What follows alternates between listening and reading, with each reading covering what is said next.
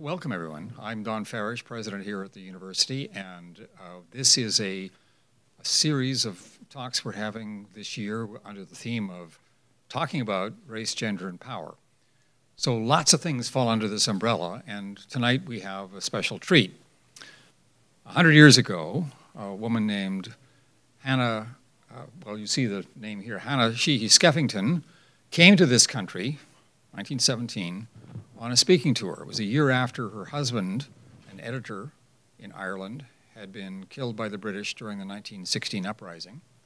And she was both a suffragette and a nationalist, so she was carrying a lot of weight on her shoulders, and came to speak in this country, because it was at a time where in much of the Western Europe and the United States, women were vying for the right to vote. And it was a contentious era. And at the same time, Ireland was vying to get independent of England. So there was a lot that was going on at that era. A lot of controversy during Hannah's visit to this country. She was feted in some areas and assailed in others. At one point was threatened with being kidnapped and taken to Canada, the horror, and then taken back to Ireland. That didn't actually happen. But the point is, it was not a time that we can easily relate to 100 years later. And sometimes it's just useful to be able to look back and think about what life was like 100 years ago, especially for women who were completely disenfranchised. So here we are, 2017, 100 years later, and Hannah's granddaughter, Micheline, is, in a sense, repeating her grandmother's quest. She's not visiting every site, but she's going to a number of cities around the country. She's traveled by boat from Ireland to the United States, just as her grandmother did. And in revisiting some of the same sites that her grandmother spoke at 100 years ago. And in the process, kind of recapturing the era and the issues that were so important at that time. But it isn't just a revisit of her grandmother's experience, because Micheline has had her own adventures. She ended up suing her employer for gender discrimination, for failure to, she works for a university, for failure to be promoted based on her gender. So there's something going on in this family that it's a feisty group. And her position is, women have come a long way, but they're not all the way there yet. And so with that, I want to take pleasure in introducing Micheline Skeffington.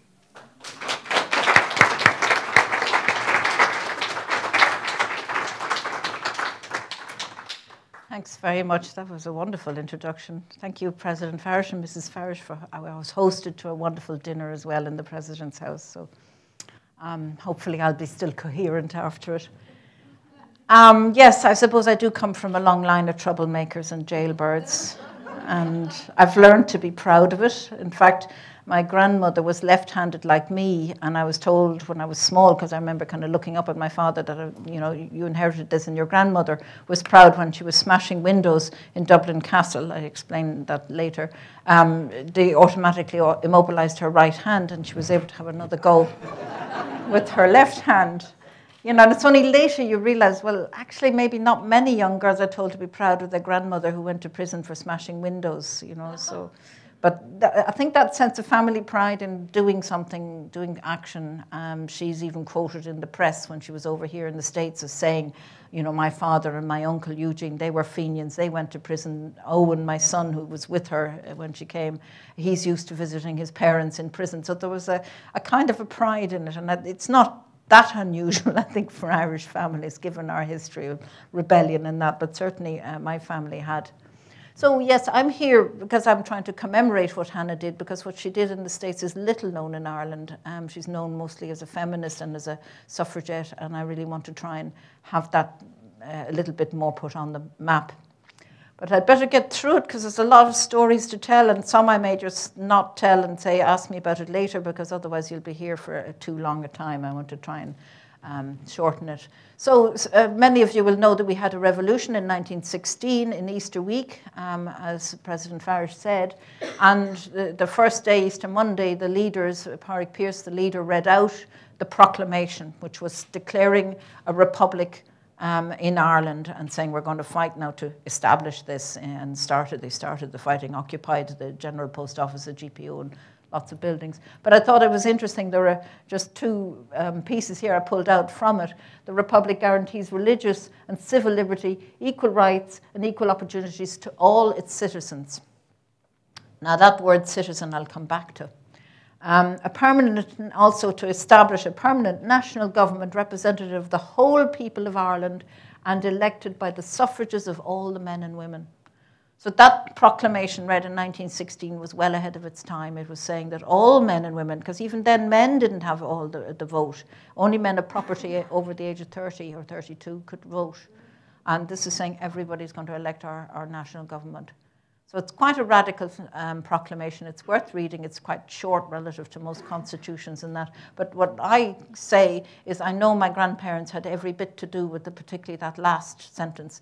They were not combatants in the rising. They were very much in favour of independence. They were also very friendly with several of the leaders of the rising.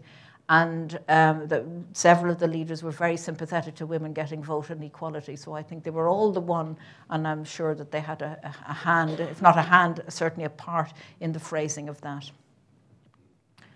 So who were my grandparents? Just briefly, Hannah is here on the far left. She was the eldest of a family of she had 5 siblings, and her father, David, he's here, and her uncle Eugene, and Eugene was the priest in the family, and both of them, as I said, were Fenians, and they had fought during the Fenian Rising in 1867, and been to prison, basically both of them, for that. Bessie McCoy, who became Bessie Sheehy, Elizabeth McCoy, I've learned recently, also came from a line of rebels because her brothers were imprisoned in Kilmainham in Dublin as well. And the local priest in Ballyhahel in County Limerick, where she grew up, which wasn't far from where the Sheehys grew up, the local priest refused to say the rosary to pray for their well-being. And so she said, right, well, I'm going to lead the rosary. We'll come back to the church later on this evening and I'll lead the rosary. So this is a 16-year-old who defies the local priest to lead the rosary for her rebel brothers. So there's quite a bit of rebel in her. And indeed, her sister, Kate Barry, as she became, also was involved in the Ladies' Land League. The Land League was founded by Michael Davitt, and that was to help support people who were being evicted because the landed people, the landed gentry, were finding that people weren't being able to pay their rent. Now remember that David and Eugene were born in the early 1840s. Their early childhood lived through the Great Hunger time. 1845 was our Great Hunger in Ireland.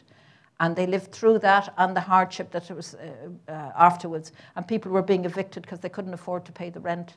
So the Land League was working with those people and also trying to encourage them to be housed and building temporary huts and things like that to get them housed. So it was a grassroots movement, and Michael Davitt, who founded it, was very aware that you can't have a revolution without having the grassroots with you.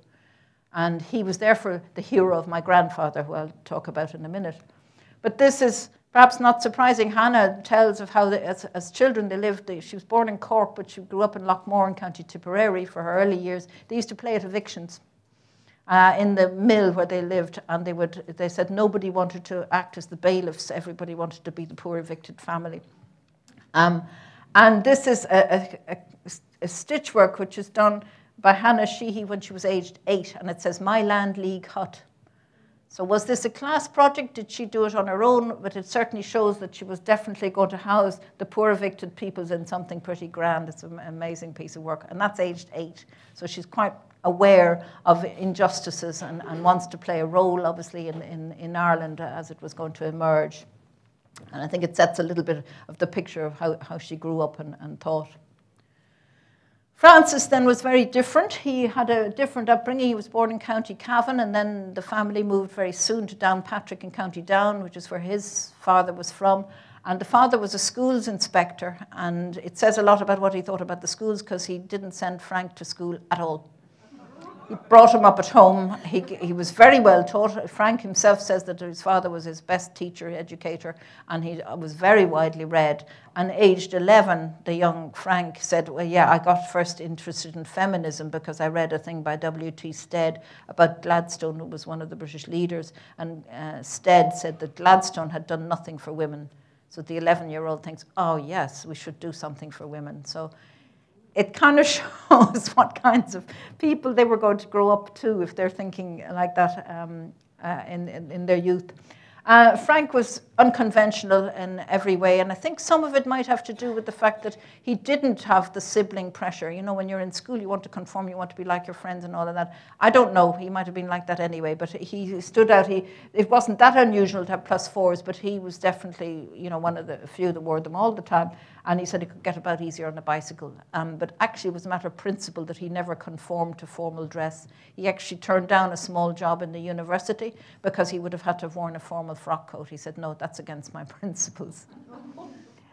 He was a very strong nationalist, as Hannah was indeed, wanting independence from Britain quite fervently, an ardent feminist, as I've said, a socialist, as Hannah was as well, so you know, the Land League and the people's rights and socialism for everybody was his thing. But he was even more than Hannah, he was a pacifist. She was a pacifist. They didn't believe in combat, and I'll come back to that. He was a militant pacifist. People think that being passive is the same as being a pacifist. He was anything but. He was also a vegetarian, a teetotaler, an anti-vivisectionist, and people used to say, you know, he's just an old crank. I mean, people liked him, but a crank. And he'd say, yes, a crank is a small instrument that causes revolutions.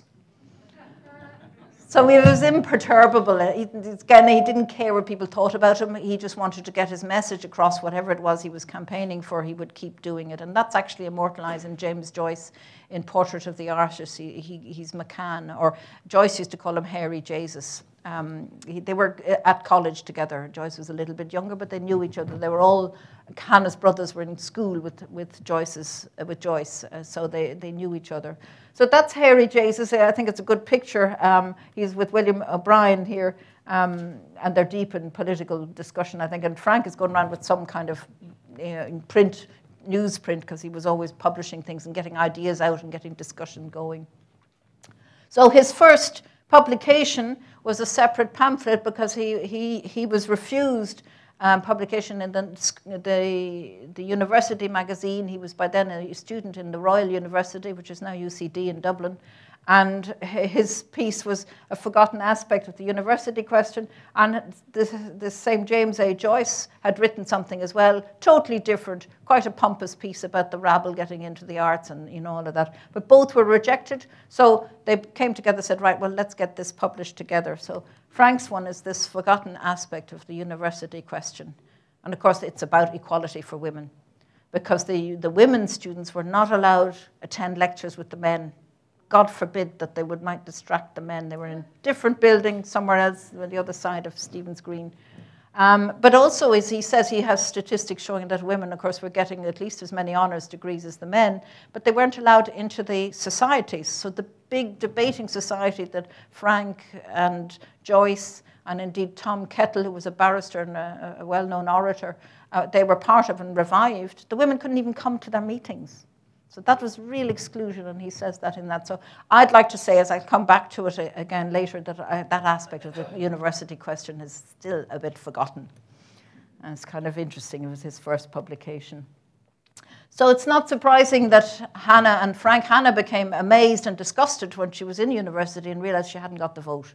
She hadn't really, I suppose, thought about it truly, and then realized, I want to make a change in Ireland, and yet I can't even have that fundamental right to make a change. I haven't got the vote. So she was a strong feminist anyway, and she realized the campaign for the vote is the most fundamental thing we must do. And it's not surprising they found common cause. And in 1903, they got married. And what's interesting is that they each took each other's name. Frances Skeffington became Sheehy Skeffington, and Hannah Sheehy became Sheehy Skeffington. I won't ask the men in the audience to put up their hands who've taken their wives' names, but it is very unusual. And his family was really kind of put out by diluting the good Skeffington name. the Sheehy family took it a little bit more in their stride. But that's where the name comes from. And we were just debating if Frank seemed to sign with a hyphen. A lot of us don't, but it's a feminist statement, if you like. The interesting thing is that my mother knew Hannah and not Frank because he was murdered, as it was said, the president said, in 1916. But she said that this was their wedding photograph. Now, there's two things. I think it's the first formal photo taken after they were married, which is a different thing.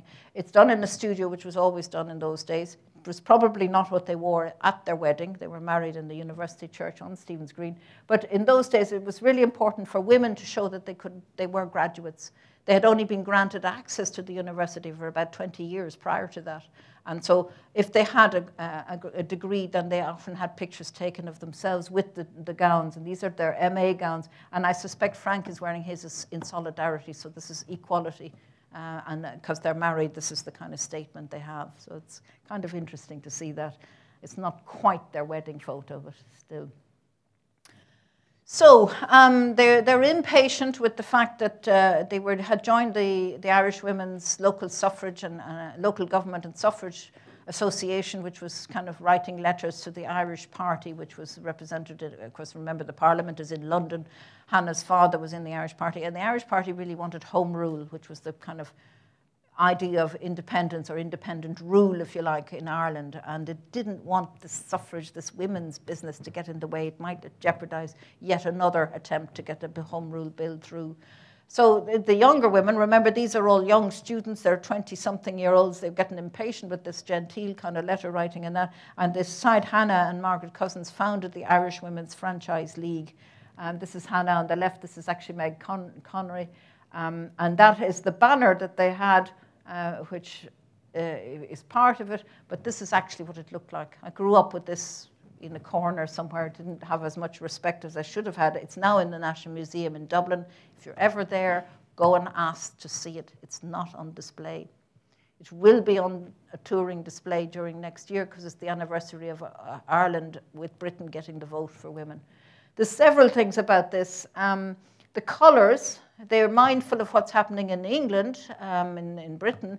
The suffrage movement was very active and had started being more proactive before the Irish ones were. But their colours were green and purple. So people think, oh, the suffrage colours are green and purple. Well, actually, the suffrage colours here were purple and gold. So they're different colours. And this here, as you realise, these are the Irish colours. Green and orange was the statement of Republican independence. We're all for doing the same thing, but this is Ireland, and we're having different colours. This, of course, is the kind of Gaelic revival embroidery, and it was done by the Duneamer Guild, which was set up by the Yates sisters, W.B. Yeats and Jack Yeats' sisters. So very much into reviving the culture of Ireland with the shamrocks. And then you've got Comanachty Gore, Cutram and Amman on the other side, be it the front or the back. And they were very proud of that. They brought it to London. There's a picture of them all with it in London, and having it in Irish, I think, is really interesting. Now, the interesting thing is the translation there is not suffrage or franchise, it's justice. The association in favor of justice for women. I don't know enough to know whether that is deliberate or not, but I think it's an interesting way of phrasing it. So that's a kind of Republican suffrage statement, if you like.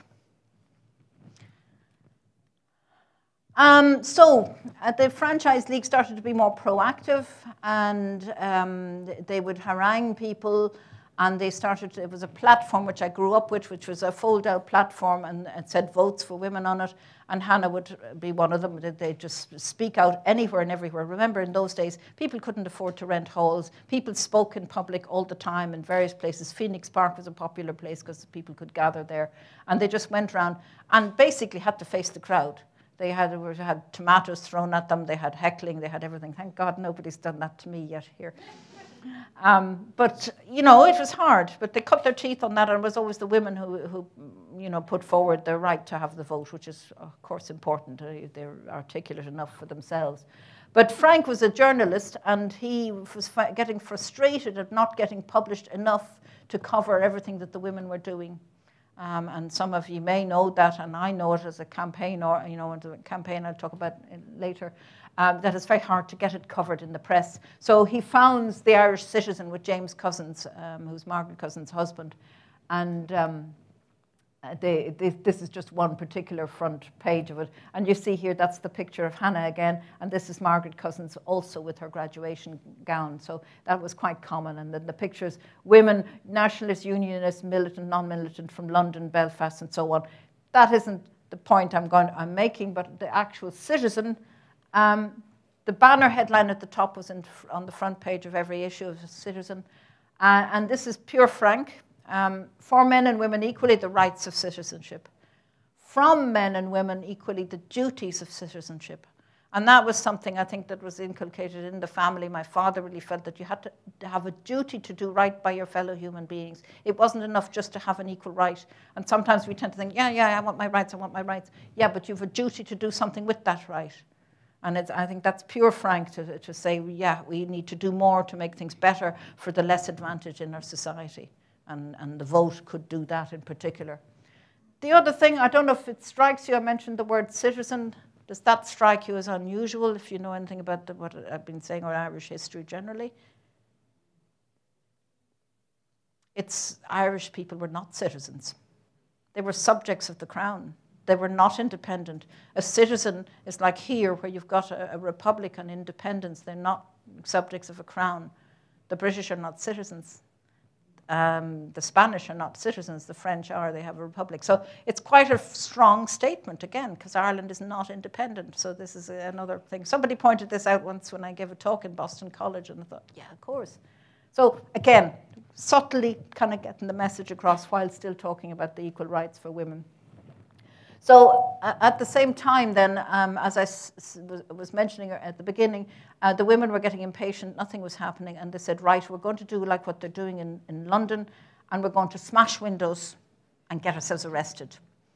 And Hannah said, I want to smash windows in Dublin Castle, because that was the seat of British power. I'm going to have a go at the British while I'm at it, smash their windows while I'm doing it.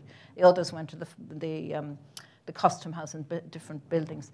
And then that's when the story is that Hannah managed to get another go at the Dublin Castle windows before she was obviously taken away. And of course, the real thing was to get themselves noticed, to get themselves covered in the press. The Citizen covered it, but also it was, women suffragettes smash windows. This is the first time in Dublin it's happened, and it gets noticed. They get sentenced. They got about 6 weeks each, and they were in different cohorts. And Hannah and 3 or 4 others were sentenced first. And in June, I think it was, the Prime Minister of England came over, Asquith, and 2 English suffragettes came over with him and threw a mock hatchet at his carriage, and of course got themselves arrested into Mountjoy prison with the women. But what do the English suffragettes do? But they promptly go on hunger strike.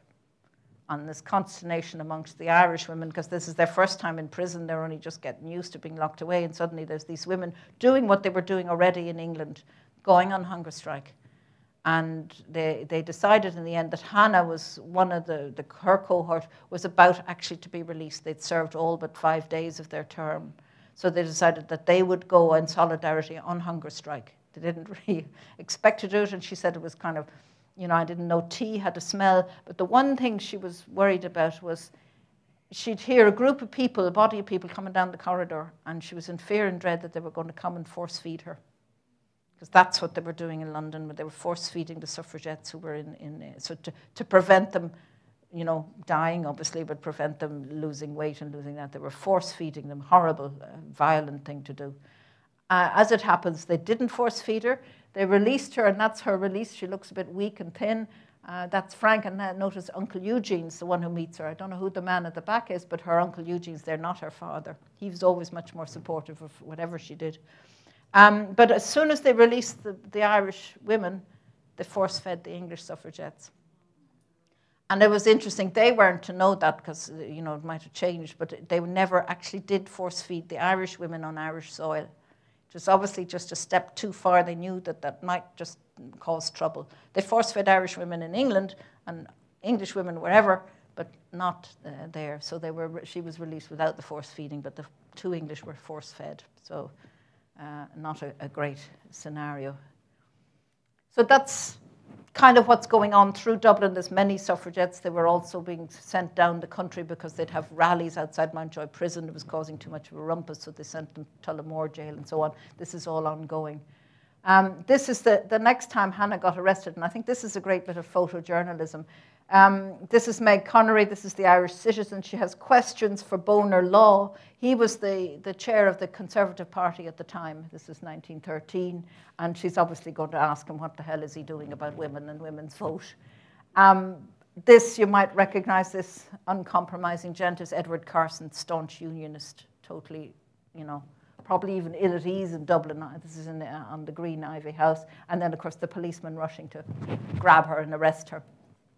But what my mother told me is that Hannah told her that the people here looking into the middle distance, she was in the crowd, equally about to do something, and the policeman saw her and arrested her before she actually managed to do anything at all. And she was raging. She said, the next time I get arrested, I'm going to deserve it. Because she was thrown in prison. She hadn't done anything except just be arrested. So I think it's a good piece and a good story to tell. I don't know if Bonar Law actually managed to take the things, but I don't think he did much about it, even if he did.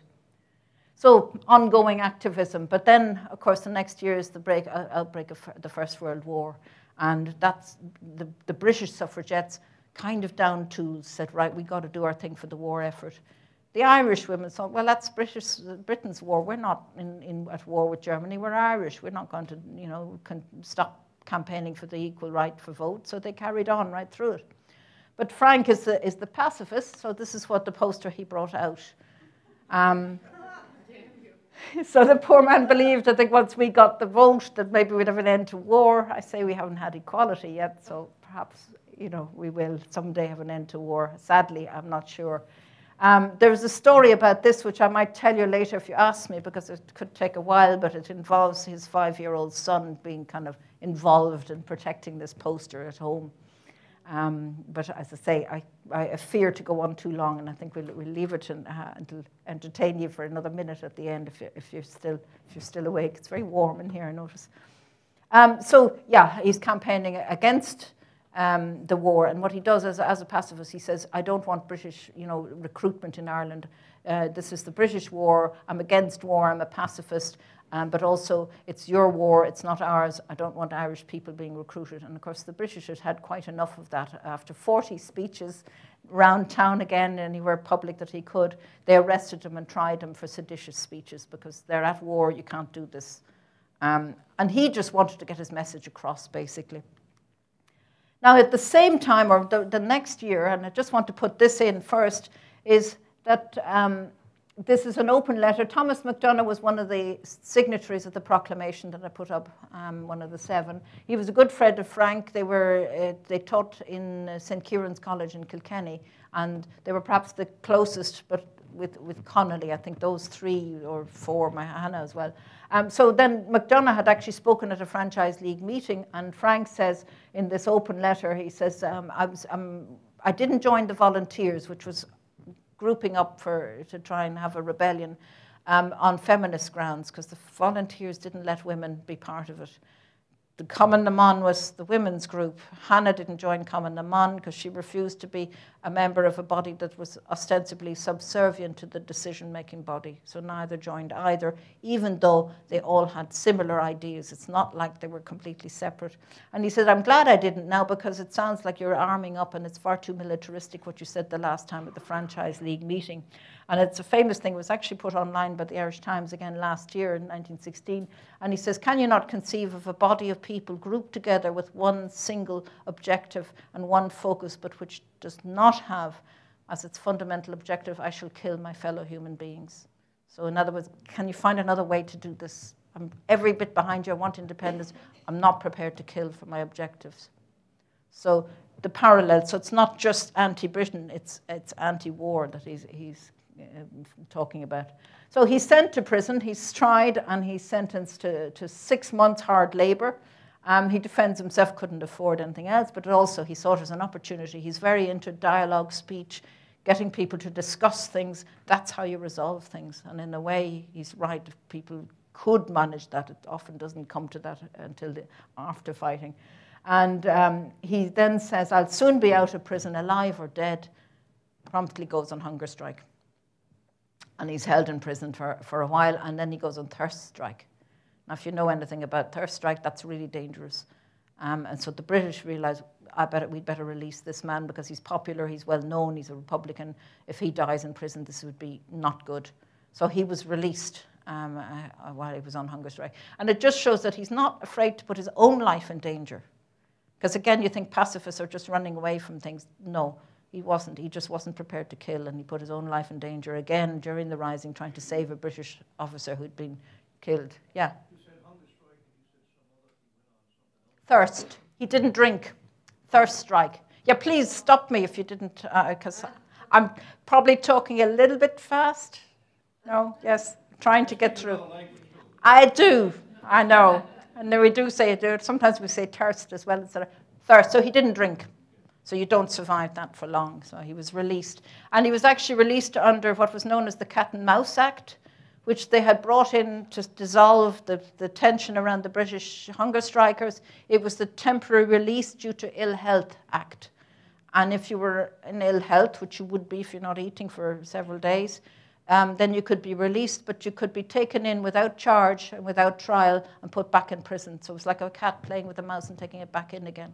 And it was a real clever way to diffuse the whole thing. He was released, and he said, I'm on holidays. He came to the States and said, I'm on holidays under the Cat and Mouse Act. Because he realised he couldn't really be active in Ireland because he would have been just put in prison again, and he didn't see the point of that. So he actually came over. He was in the States in 1915, got very active in things, met loads of feminist, Republican, obviously, groups, nationalists and everything, and kind of set up a bit of a network there. And he said, it's wonderful here, and the telephone is just amazing. We must have one when we come back, because obviously communication and all that. So he was impressed with the States. I came home at Christmas time, and then, of course, Connolly says to them both, if you want a bit of, interest, then stick around for Easter week 1916. So they stay around. The rising is declared on Easter Monday, and they both go into town. And Hannah actually goes to the GPO. She doesn't take up arms, but she helps with messages and all, doing things. And Frank realizes that there's a lot of people looting the shops. And it's interesting because he didn't care about property, but he cared about the image of the rising. And he actually went to the GPO and said, what's going on with these looters? This is terrible. It's a bad image. And they said, yeah, we know. We've actually been trying to stop them. We've been firing over their heads. But, we're kind of busy here. So do what you can, but we don't seem to be able to stop them. So they were of a mind that this didn't look good, because the British press would immediately seize on that and say, this is just a bunch of Irish rabble-rousers and there's nothing in it, only people trying to loot shops. So it was that intention that he was doing, and he did that on 2 days in a row. But on the Tuesday, walking home, he was taken off the street by one of the British officers. He had to pass Portobello Barracks, where the British were staged.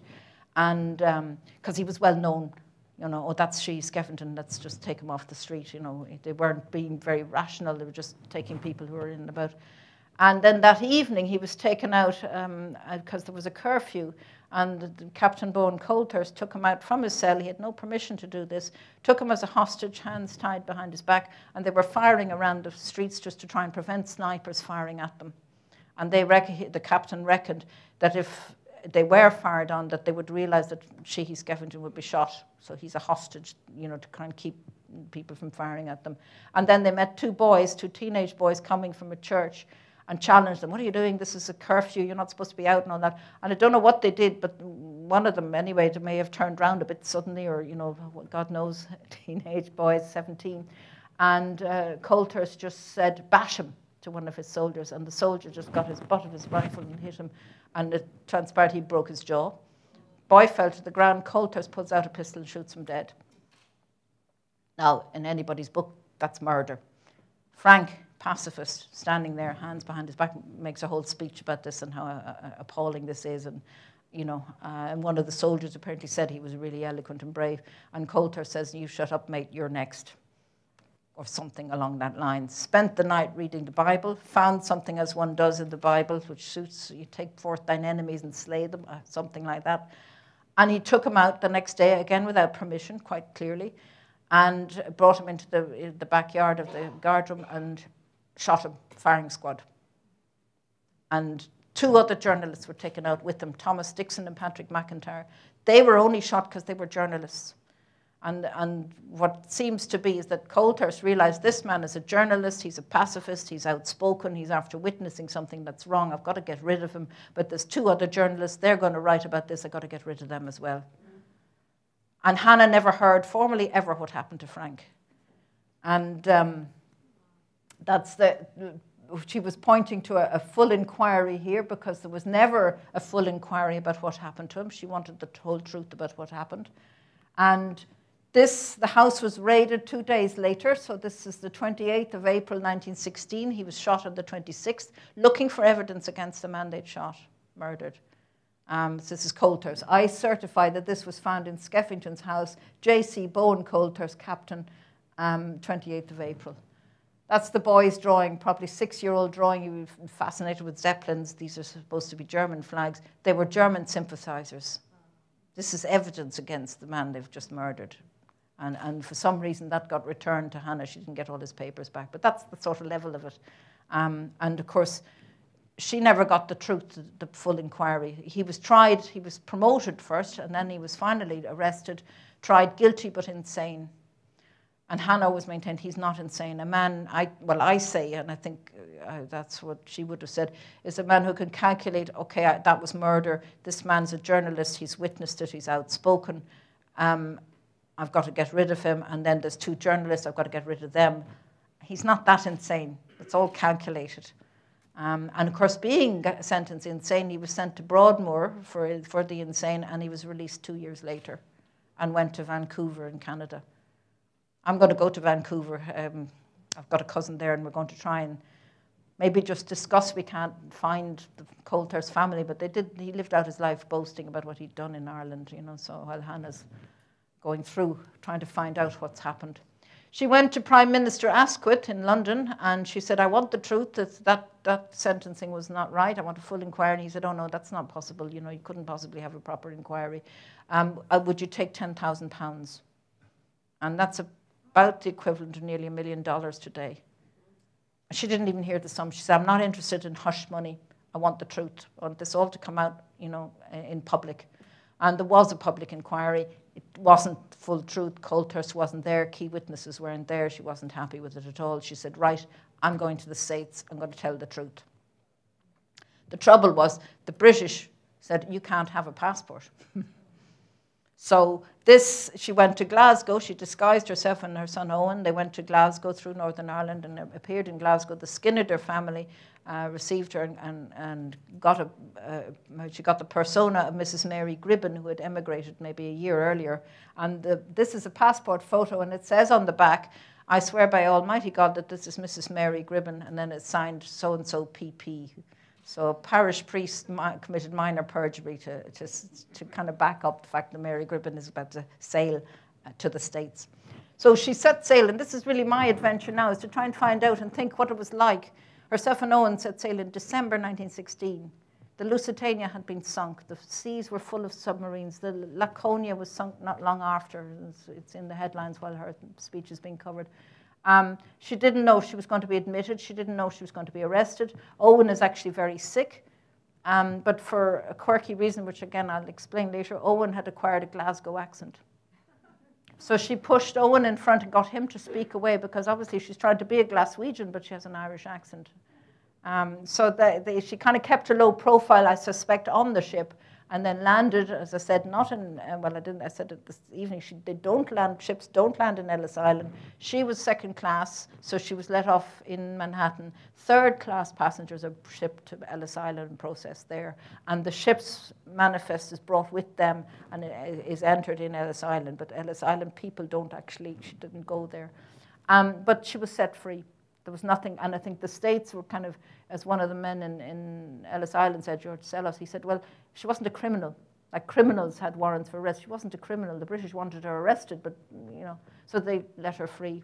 And then within a day, there's a press cutting saying, Mrs. Sheehy Skeffington is in the Hotel Earl in downtown Manhattan, and in terrible state of, fragility. I think that was a smokescreen. I don't think she was at that stage. Please don't go near her. And within weeks, she filled Carnegie Hall. The place was booked. Carnegie Hall was actually, I learned, quite open to people. Activists, feminists were using it, but there was a big cohort of people, and I've learned that probably a lot of the people who knew Frank came. A lot of the Irish Americans who'd heard all about what had happened, well, not all about it, but wanted to hear all about what had happened in 1916 came. Socialists, all groups of people came to that. It was a memorial for Frank Sheehy Skeffington. It wasn't one cohort, and it was pretty amazing. And I was there, and I actually stood on the stage. We were taken backstage to do that. We couldn't film, you know, it cost $8,000. I said, right, I think we won't film there. But we stood on the stage, and just imagine what it was like. She came out, and the whole place is full of people, you know, and there was lots of cheers and support for her. I think then she must have realized, right, I'm launched. I don't have to be incognito. I'll be Hannah Sheehy Skeffington. And she went on. She didn't know probably even then that she stayed for 18 months and toured all around the United States. She went to 21 different states and made about 250 speeches about Irish cause. Basically, her title was British Militarism as I Have Known It. That's her and Owen. I just want to point out that there's Foleys are everywhere. E.F. Foley. And it says 5th, I presume it's 5th Avenue, the photographs. Where is she? It's thanks to the Foleys I'm here.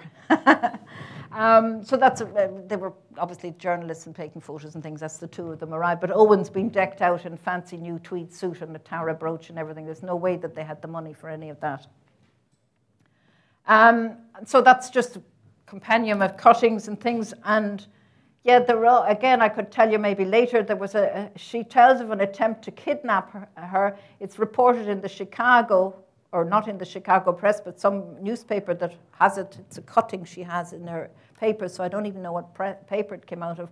The idea was that some group tried to lure her onto a train in a town near the border on her way to Buffalo, and that train was bound for Canada. If she'd got into Canada, she would have been arrested. It was a British protectorate.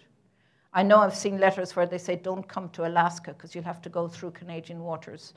And not quite, she wouldn't have gone overland, but they said don't. So there was that fear all the time. The British were kind of only too ready to arrest her. So that's the story in a nutshell, if you like. So she went over to San Francisco several times. Owen, in the end, came with her and went to school in California, which was a better climate. He'd started in Connecticut. And he stayed there while she continued to go back and over. And in San Francisco, she filled the Dreamland Auditorium, which had a capacity of 8,000, several times. And her entire speech is printed on the broadsheets of the front page, you know, so people were really interested in what she had to say. But when she went back, she filled the Dreamland Auditorium, and then within days, she was asked by the Machinists Society, the San Francisco Labor Society, to support Tom Mooney. Tom Mooney was in the Industrial Workers of the World. These are the Wobblies. These were the socialist workers, activists. They were really radical. And Mooney had been framed for a bomb that had gone off in San Francisco. He hadn't actually been in the town at the time, the city. And he was in prison. And it shows how much Hannah was held in regard because she's asked to speak as keynote speaker for this. And she was more than willing. And that, I think, is one of the things I want to explore in the documentary, is her socialist, feminist connections. Maybe a lot of her talk was about Ireland at that time, but she had connections and supported the socialist groups very much so as well. And my thought is that around that time, she no longer was able to get venues for talks. She was actually arrested out of one venue. People were saying, oh, she's speaking against our ally Britain. But actually, Britain was an ally since the US joined the war in 1917. And this is March 1918. So I think this might have been the turning point. The newspapers were probably owned by Irish people, the ones that were publishing her. They were property owners. They were important industrials. They did not like the support of the IWW. And that's just a guess. She realized at that point it was time to go back. She wasn't getting traction anymore, as we say nowadays. And this is the Sinn Féin executive. She joined Sinn Féin, and only later was she on the executive. That's her on the far left. You might recognize these boys here in the middle. Kathleen Lynn, Dr. Kathleen Lynn, Meg Connery, Jenny Wise Power. Interesting, there are 4 women. When Sinn Féin the executive was being set up, which was while Hannah was away, they were going to have 6 male prisoners, 6 of this, 6 of that. And the women said, well, we want 6 women on it. And they were ignored. And they said, no, we want 6 women. And in the end, they had to go and occupy the Sinn Féin's offices. And then they said, oh, okay, you can have 4 places. And obviously someone had left, Hannah was on it there, but there was no extra number, there was only 4. So that's really what I want to finish with, is in that I finish this side, I want to just have a few slides about my own campaign, but that Hannah never got that recognition. And I think one of the reasons was because the men were taking the winnable seats. There was an election that year. She was offered a seat in North Antrim, which is way off Northeast Ireland. She didn't know anybody there. She said, I'm not wasting my time. The men got the seats in Dublin. Countess Markievicz did get a seat and won it, but none of the women were actually offered anything they could win. And certainly it would have been a hell of a lot of work. She said, I'm not doing that. And she never ever did get that kind of recognition, which she would have had the proclamation been involved. They actually said that she might have been a minister, so they recognized her quality there. But these were not quite so radical, to say the least, in Sinn Féin. You can sort of see the body language and the expressions on these guys, but I'll say no more. So that's why I'm doing this tour. But I also want to say that my grandparents, and indeed my parents, inspired me when it came around to me seeing injustice, that maybe there's still a fight ongoing, and this might resonate with some of you. I'm talking about gender equality. There are lots of other equality issues, obviously, in society, not just in academia. That's NUI Galway, formerly UCG. And I took a case against NUIG in 2009, and this was the data that I put together for the Equality Tribunal. And you can see the junior posts, fixed term lecturer, so kind of contracts, junior lecturer, more than 50% female, college lecturer, which is where I was eternally, and then senior lecturer, big drop, and associate professor. That's where the glass ceiling is. And I was trying 4 times in a row for over a space of 8-9 years to try and get promotion. And I wasn't getting it, and I couldn't understand. So I said, how many women were promoted in this round, 2009? It was the second time I was deemed suitable, but they said, oh, the government has an embargo, so we can only promote 17 out of the 30 people deemed suitable. I said, well, how many women were promoted? And I still remember the registrar looking down the list, and it took him a few minutes, and he's kind of looking down the list, and then he says, 1. And he even looked a bit surprised. He obviously went down the list because I realized afterwards that she was ranked number 17 out of 17. So I saw red, and I said, I'm going to take a case. Win or lose, I'm going to use my grandmother's name. It'll get into the papers. Suffragettes, granddaughter takes case. And as it happened, I won, and it was quite a landmark case because it was quite a difficult case to prove. And the point I would make is that actually the lawyers helped me. Barristers said, you've got to prove you're better than any one of those 16 men or equal to. But it was me that did that. They framed it in terms of the law and all of that, and they were useful. They gave me that advice, which was essential. I won the case, I reckon, because all the ruling is stuff that I pulled out, comparing people and all of that. And I did out a spreadsheet, the 30 people deemed suitable. And my first thing was, where is the university spreadsheet? There's no information about how I got the marks I did, nothing. All I got back was the notes taken at my interview, so that was what I'd said, actually misquoted. So this is just briefly, now just one more table and a couple of things just to show that this can be fun. So 32 men applied. So you think, well, less women applied. So, well, yeah, okay, you'd have less women being promoted. And then you can see here, this is what it is. And you'll notice that even proportionately less women were shortlisted and deemed suitable. This is the 30 here, 7 of us. 1 woman promoted, 6 of us not. I won my case, there's 5 other women. I know they deserve promotion. It's thanks to them that the campaign's ongoing because I won the case. And this helps when you do manipulate figures, or not manipulate, but you work with figures. That's bad enough, but when you look at the proportion, you see, well, actually, yeah, that 16 is 50%. The 1 is less than 10% of the women. And every single time in the last 4 rounds of promotions, proportionately less women were promoted than men. So there's a bias there. There is in favor of something, and what they were actually doing was promoting guys who were fitting a certain category, which was to boost the rankings of the university in the Times Higher, And that means you're selecting for people of a high international profile, who bring in large amounts of money, who focus on their research. But that's all very well, but they say that equally teaching and contribution to society and the university is equal. But then they promoted people who had only done research, and it said that compared to them, I'd done much more teaching, but they got higher marks than me. So the ruling's interesting. I won't give you the whole detail of that.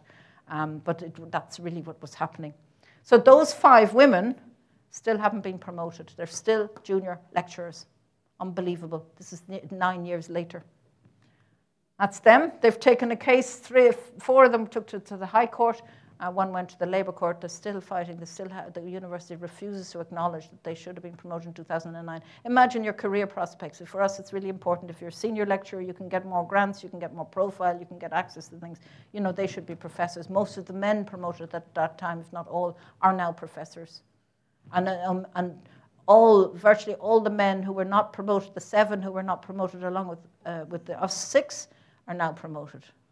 And 1 of those women got promoted last week. Only 1. It's appalling. And they've just absolutely refused to say that there's anything wrong. So just a few slides. The campaign is to support the women. That's the council that signs off on all the academic things. It's all professors, it's nearly all male. You saw the graph at the beginning. Heads of school, there's a few women in there. And there was great ructions inside because there were a few female professors inside at a meeting, and we're outside making great hoo-ha. And 81% male and the whole thing. So it was fun, and we got it, even though it's pouring rain or driving rain, it was fun. This was a cartoon exhibition, which, again, I can tell you, I can't promise all these stories. You'll get one of them if you ask. Mightn't be time for them all, but you can see it on the website. It went up in town, and it was a person who we don't know yet who started running this thing. It started off as just a general thing about a university president, a fictional character. But once I won my case, it started to be much more gendered, and this is just one of them to show what it was about. We've been taking a lot of heat on our gender discrimination issue.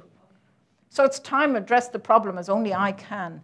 And then this is the press. President says other universities almost as bad as us. And he nearly did say that. He went to the Higher Education Authority and said, it's a real national problem, you should sort it out, instead of actually admitting that we are bottom of the heap. We're way worse than UCC in Cork, which is second last. Ireland is second last in the whole of Europe for % senior female academics. Thanks to those women, the campaign goes on. It's about publicity. It's about bad publicity. If they had any sense, they would have promoted them 3 years ago. The campaign site. They didn't like, I wore a T-shirt at the class today, Mr. Brown's Boys. Some of you may know about Mrs. Brown's Boys, which is a comedy show. Brendan O'Carroll plays Mrs. Brown. It's quite slapstick. The president of the university is called Jim Brown. We had to. But surprise, surprise, the Feminist Society booked the table. They weren't allowed to display the T-shirts. We had them here as a nice big yellow display because the yellow just ended up being our color. So, okay, we want to have T-shirts. Well, we'll do up a big thing. And this was much better. So another own goal. The women took it to the High Court because they had no choice. The deadlines had all run out, and the High Court was the last option they had. So a much bigger thing. When I won my case, I gave them the 70,000 euros I was awarded. I said, you're going to need it far more than me to fight your cases. It's about equality. It wasn't about me. I got loads of money, actually, back pay and better pension. I chucked the job, by the way, early, which is great. I was fed up with the place anyway. So I left, and then I won the case 2 months later. I could speak out and talk about the place, as obviously you can't as an employee. So that was also... And then this is just, there's one man in the local press, Dara Bradley, he's brilliant. He just keeps coming at it. And so this is one of the rankings things. We're still bottom of the class. Like, obviously, Jim Brown thinks we're going up in the rankings, but the rankings in terms of gender discrimination are not exactly. They're still the same. We're still bottom. So the press do cover it sporadically. They actually silenced one of the press reporters in the Irish Times. She does not and cannot cover our activities anymore. Don't know much about it, but I think there was a phone call or two made. She doesn't cover. She said, oh, I never seem to get anything published anymore. Power, silence, truth. The stuff that Hannah was talking about was far, far worse. But there's this silencing, this people's in position of authority. We don't want to know. Quiet, let's move on. You know, it's the same kind of thing here, far less dangerous. So that's pretty well it. I have the last slide as well. But if anybody is interested, this is Micheline's 3 conditions. Again, I won't explain what they are, but we set up the campaign called that at wordpress.com. They tried to shut down the campaign site at one point. And WordPress said, we're not interested. It's only if it's pornography or incitement to hatred. We're about freedom of expression, because actually they were saying that what we were saying was potentially defamatory. And I was just saying with the students this morning, well, defamation is when it's not true. The website was saying nothing that wasn't true. So that, if you want to follow it, there's stuff ongoing, and you can read back through 3 years' worth of blogs if you're still patient with that. And then finally, I just want to thank the National Library, because all my early slides were taken by the National Library. That's all in the archives, the Micheline Skeffington archive. And then there's a fundraising site, Indiegogo.com, and it's called Hannah and Me Passing on the Flame. That's the running title for the documentary. We need funds to bring it to fruition. We've got funds to bring the camera crew over. That's ongoing. We'll get footage. We then have to bring it back. That's a small film company, but we need funds. So if you know any people, business people, that we're actually going to try and get a 501c3, which is a kind of channel, big donations. If you have big donations to make, we'll get back to me. But anyway, spread the word, because it would be great to have this documentary come out next year. 2018 is the centenary of women getting the vote in Ireland. It's the centenary of it being passed in Congress in Washington, but it took another 2 years to have it ratified for the federal vote. So that's it. Thanks very much for your patience.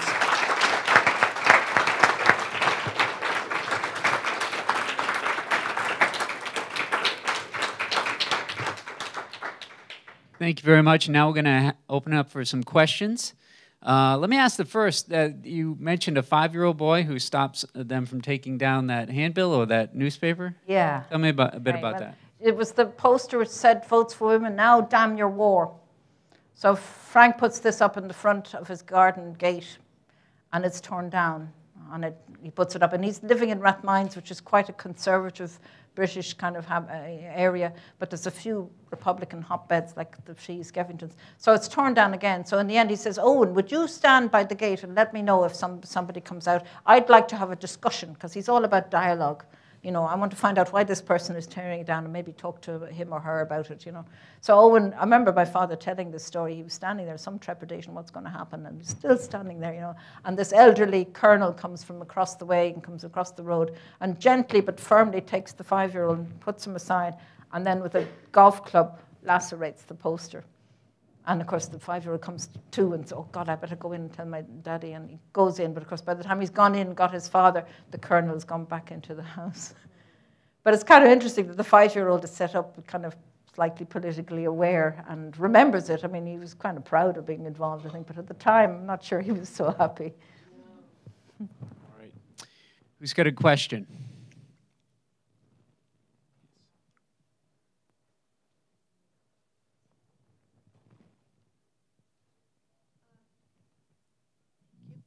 Micheline, do you feel that the gender discrimination at the university represents gender discrimination in the general Irish society, or do you feel it's different from that for some particular reason? Yes to both. I think obviously there is a discrimination in society, but there is one thing that, say, in businesses now, people are realizing that if women have an equal part in the directorship, the business does better. And that's actually been said. I saw someone stand up and say that in front of Jim Brown. Businesses learned it, why haven't you? Society generally, there was the Abbey. I don't know if you heard about Waking the Feminists last year. The Abbey Theatre had a program of plays for 1916, the centenary, and all but one were written by men. And Leon Bell in the Abbey saw red. She works back scenes, and she said, "Right, we're going to all come to the Abbey." A whole load of people came, and it was called Waking the Feminists, and they just had a big protest saying, "We've had enough, we want women represented." So there's a kind of slight snowball thing, but that kind of snow blindness. I mean, I came across a small little book on the history of Ireland, a little picture book which had over 2,000 illustrations. I counted, I think, 5 pictures of women, and 2 of them were British queens. One of them was the Virgin Mary. And one, of course, was the poor mother with children during the famine, because they have to have a mother because people are starving. And Mary Robinson was in the corner in black and white, our former president, but there was nothing about her. It was just a picture. I thought, this is appalling. It was relatively recent since 2000. Absolutely no consciousness of the images that are being portrayed there. So yeah, I mean, it's everywhere. You know, things are far better. There is representation. People are beginning to, you know, realize that actually it helps and works when you got equality. But the universities, you think about them, is they're not answerable to anybody. There you have no board of trustees. They have no shareholders. They make their own decisions. The academic council does it all. We know everything. We know what's best for the university. You don't have to interfere. So it's all done in that quad behind closed doors. And that's difficult, is trying to cut through that. But the Higher Education Authority has now also set up a task force, and they have now said that if you don't win, there's a particular award now for trying to ameliorate gender equality in the university called the Athena Swan. It's in Britain, and it's now come to Ireland. If you haven't got the bronze, which is the first in the rung, you can't avail of some of the funds. Well, I can tell you they're falling over themselves. But NUIG has not got it yet again. And I think there's a mention of the women in the court cases. How can they get an award when they're still fighting women in the court for gender equality? But that's great, because once you start saying funding is going to be withheld if you don't get your act in order. So yeah, I don't know if that answers it, but there's all nuances and things, and it's a general thing. There was a hand in front here as well, so. Oh, was James Joyce in favor of the feminist movement? He wasn't. I think he wasn't really political. Like there's even, you know, like he portrays Frank as getting the pacifist list, and he wouldn't sign it. He was quite disdainful of anything. Personally, I don't actually know, but I don't think he had much to do with it. He wasn't against equality for women, but he wasn't exactly someone who's going to act for the vote for women. What? He was anti-war, but he wouldn't sign anything that Skeffington wanted him to sign. So yeah, I agreed. He wasn't antagonistic. He was, supportive, but I wouldn't consider him ever having done anything for equality for women. But that's where I'm a plant ecologist. I don't know enough about James Joyce to know exactly about his personal life and that, but that's my sense about it. That he certainly wasn't involved at all in the franchise league or any of that. And in fact, he left Ireland fairly soon after. So Frank disapproved of him, but that doesn't mean he wasn't a feminist. He didn't approve of how he left with Nora and all of that. But that was Frank being quite extreme at one end and Joyce probably on the other. So now we're nearly 20 years since the Good Friday Agreement, and given your grandparents' involvement with nationalism, with republicanism, do you feel that today republicanism is still a strong part or part and parcel or even a factor in feminism within Ireland and the Irish identity? Feminism, there's it. Well, it is. It's always like it's not like even then there was never like you weren't feminist or Republican. So there were a lot of feminist Republicans and there were feminist Unionists. The Republican, obviously, during the Troubles, as we like to call it, it was really, because everybody was killing everybody. And us in the South were wary of the North. We didn't, and things were going on were terrible. Now it's at least the peace. But it's we were just saying it over a dinner, like it's quite tenuous. And with Brexit, we don't know. But I could stand corrected. Again, I'm not in the North. There were lots of feminists who were fighting, what's her name? Betty Williams, I think, is actually involved, and there's a launch of the Hannah's writings. Margaret Ward, her biographer, has launched a book and Monica McWilliams is launching it in Belfast. Now, I'm not saying she's true Green Republican, but there is a Republican sense of feminism linked in that.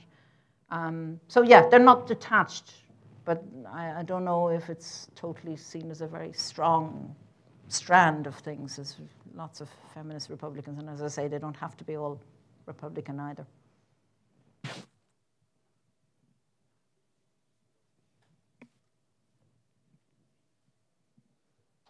Hi, I'm an aspiring journalist, photojournalist actually. Do you have any advice for young women who are hoping to go into that field, with regard to feminism? Well, I suppose you just look out for, I don't know much about it, but look out for stories that maybe, have a difference.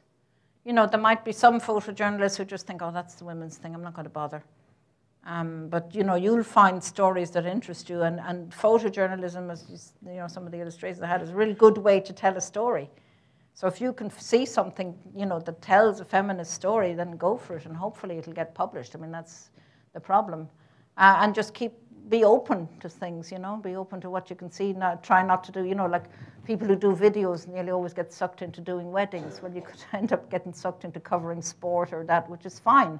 Actually, I think the image we used here is done by a female sports journalist, so I wouldn't run down sport. But there's all kinds of things and ways in which you could probably cover it that might have a feminist angle. And that'll be obvious even without you actually saying anything. That's my sense. I don't know. Look out for it and see if it's a challenge.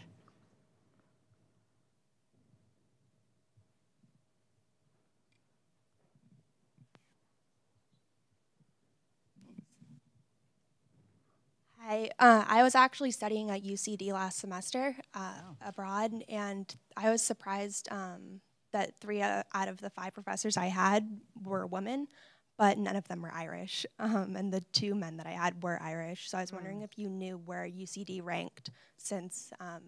UCD, I think, is that because there's not that many universities. University of Limerick's top with 33% senior female professors. No, senior female staff. It's a combination of senior lecturer and professor. And UCD, I think, has about 30, 31. So it's better. It's interesting that they were foreign. Yeah, there was, I had a Canadian, Russian, and Indian. I don't know. I didn't read into it too much. Yeah, you were I lucky, found though. it fascinating. Yeah, I think some students, particularly in NUIG, will never see a female professor. And they won't even know it. I mean, when the thing came out, the students didn't really know. They were taught by these women. They're outstanding. I mean, several people joined the campaign simply because they named the different women and said, she's been my most inspiring lecturer I've ever had. How come she's still at this level? You know, so it's not recognized. But the students don't necessarily realize, of course, what the ranking and all of this and why, you know, a professor. And in Ireland, obviously, professor is different than here. But yeah, interesting. Thank you. Who else? I think you have one.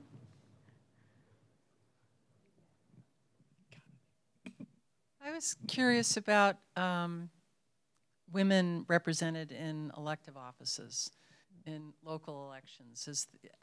What does that look like? Broad thing. Well, I mean, starting with the presidents, we've had female presidents. Yes, I know. That's why I'm curious about the... Not so much when it comes to... Okay. We've had now, again, and that's...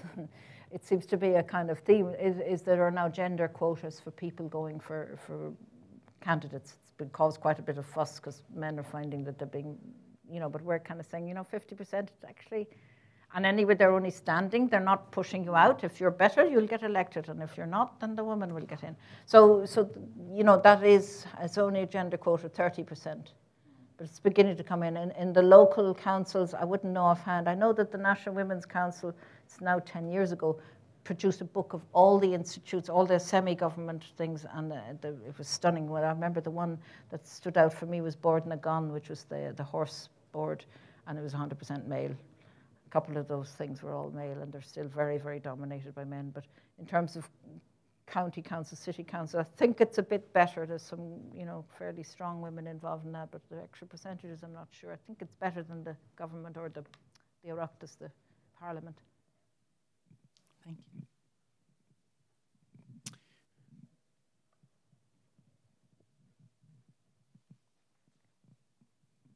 Hi. I was just curious what you believe the university's reluctance is in, even after the suit, not promoting the 5. I think it's because, naming no names, there are people who just are never wrong. I think the previous president would have said, right, we messed up here, this isn't great, but you know what, let's just promote the women and get rid of the would have seen. But this man never backs down ever on anything. You know, and that's a real failing. He just stonewalls. The first thing he said to the 5 women when they went in, you know, right after me winning it, he says, you don't deserve promotion. You know, oh yes, I'm open to meeting the women, and then the very first thing he says, you don't deserve it. You know, so it's not, and the main reason I think is not just his character, which is, you know, I mean, it's a strength in other ways.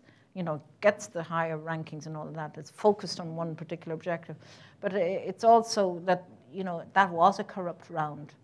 There were guys being bumped up who should not have been. I was told later that there are lists of names, and I don't know if it pertains to that round of promotions, with FT written next to the names. That's short for fast track. I could well believe that these guys were being fast tracked. I suspect that they were being appointed at college lectureship because they couldn't be appointed at the senior lectureship for financial reasons, but they were promised promotion in the next round. And that was at the expense of everybody else. But they don't want that to come out, so therefore the easiest way would have been to promote them, but no, we're right, you're wrong, you know.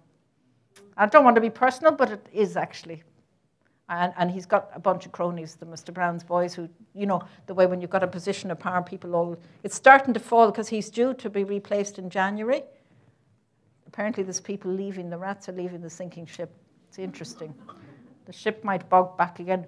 I hope the new guy will manage to be a bit more humane.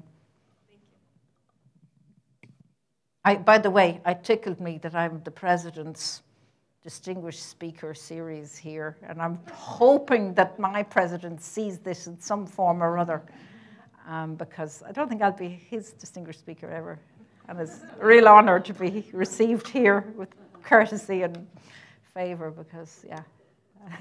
We'll tweet it to him. Any other questions? Hi, I'm an aspiring political journalist, and going into the realm of journalism and politics that are both very heavily male-dominated. I was wondering if you had any advice for sort of standing your ground in an extremely like male-dominated world where they're going to want to silence your voice. Just keep talking. It is hard. And I mean, you know, like I say to people, you know, do something, speak out, say something. But sometimes you have to decide, is this going to lose me the job? You know, I have a funny feeling that one of the reasons I didn't get promoted was because I was a troublemaker, and I don't even know why or what. But I have to admit that I was involved, as many were, in the campaign when Ronald Reagan came and got an honorary degree from our university in 1984. And a lot of us were against that, and I was one of the people. I mean, it was one of many. Other people got promoted. I don't know, but I have a feeling. So you have to think about yourself, but at the same time, stand your ground. And by God, you're as good as those men, better maybe in times. And you've got to keep that in your mind and say, I'm going to keep going. But it is hard if people are not believing in you. And if they are, then you're fine. But, you know, that's the hard thing, is to just say, right, I'm as good. It's not that what I'm writing is just, because you know yourself, you do gender-blind trials of things, and women do really well. You know, so, yeah. And get support. Join a union if that's, I don't know, in Ireland, I always say to anybody writing, I say, if you're in a union, you'll get a bit of support, you'll get free legal advice, you'll get people who've seen all this before, get some support if you do find you're in difficulty about stuff.